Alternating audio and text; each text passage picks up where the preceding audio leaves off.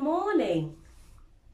Today's devotion is from Matthew chapter 17. The chapter starts with the transfiguration of Jesus. What a big word. Transfiguration simply means a change of appearance. One day, Jesus and some of his disciples went up high on a mountain. And while they were there, Jesus' appearance changes, so a glimpse of his full heavenly glory is shown. The Bible says his face shone like the sun and his clothes became as white as light.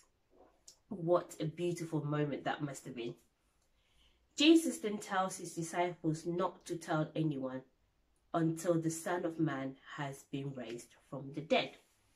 We see in the passage that those closest to Jesus were shown a glimpse of who Jesus was and his purpose. So, as we build a closer relationship with Jesus, he will reveal himself more to us, and we will also have a better understanding of who he is and what is to come in the future. How do we build a closer relationship with Jesus? 1. By praying.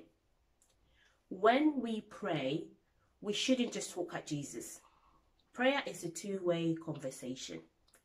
We need to be still and allow Jesus to talk back to us. 2. Reading our Bibles regularly. 3.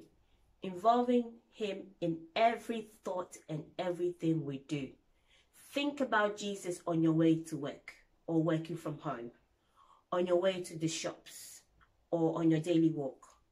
Everywhere you find yourself, think about Jesus and involve him in every part of your life. The big, the small, the bad, the good. Include Jesus. Matthew chapter 17 also tells us about a time when a man approached Jesus and his disciples in a crowd. The man asked Jesus to have mercy on his son who has seizures and suffers greatly. He would throw himself into fire or into water. The man explained to Jesus that he had already taken his son to the disciples, but they could not heal him. Jesus then heals the boy by driving away the demon that was operating in the boy. The disciples then asked Jesus, "Why couldn't we drive it out?" And Jesus replied, "Because you have so little faith. If you have faith as small as a mustard seed, you can say to this mountain, 'Move here to there,' and it will move. Nothing will be impossible for you." Now, a mustard seed is a very tiny seed, usually about 1 to 2 millimeters. So from verses 19 to 21, we can infer that the disciples barely had any faith.